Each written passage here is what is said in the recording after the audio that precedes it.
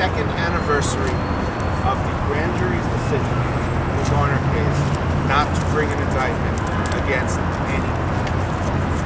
2 years have passed since our justice system here in New York City, New York State, told Eric Garner's family that there will be no accountability for what happened to your son, your brother, your father. You know, we had a sick feeling in Arizona that this grand jury in Staten Island was going to look at the evidence presented to it in the way that it was presented and come back with no indictment. We asked ourselves, what could we do at the city council level to try to contribute to at least this never happening again? To do something that finally sinks into the minds of police officers, the understanding that if they perform a prohibited chokehold, there will be consequences. The result was this legislation, which bans the use of the chokehold in the course of attempting to effect an arrest. The bill currently has 28 sponsors in the city council, a majority, but unfortunately this mayor wrote into the office on claims of being a police reformer and an advocate for criminal justice reform, has consistently and repeatedly threatened to veto this legislation.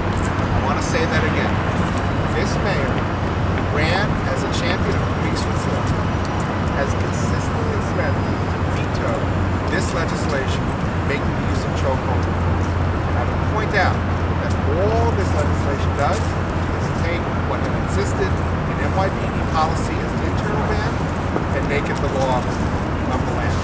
In fact, unfortunately, this past spring, the police department actually came out with use of force guidelines that expand the justifications that are available to police officers to use chokehold, actually liberalizing the ability of officers to use a chokehold. So the mayor's response to the death of Eric Garner has not been to make chokeholds more difficult, less likely to occur, but is actually to make the use of chokeholds easier to justify and therefore more likely to continue.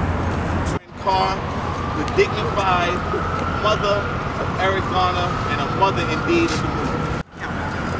We do not have any transparency, and it's been 2 years tomorrow that there was no indictment, no justice, no accountability.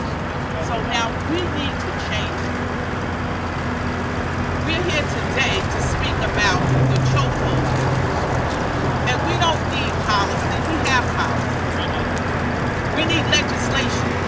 So we have to stop playing with the policy because that's all that they do. It's only on the books, and that's it.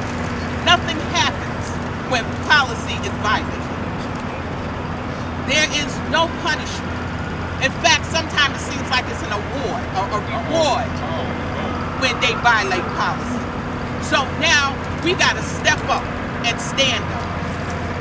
An ounce of prevention, remember, is worth a pound of cure. So let's do what we have to do to get this bill. We have to get it in and then get it passed. Okay? And I thank all of you for being here.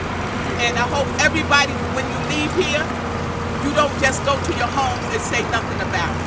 Go to your homes and speak about it. Talk about it. Let everybody know that this is an important issue and we're trying to get it passed. And I thank y'all so much. We have seen in the past the use of a chokehold, not just as a defensive measure, but as an offensive and aggressive measure.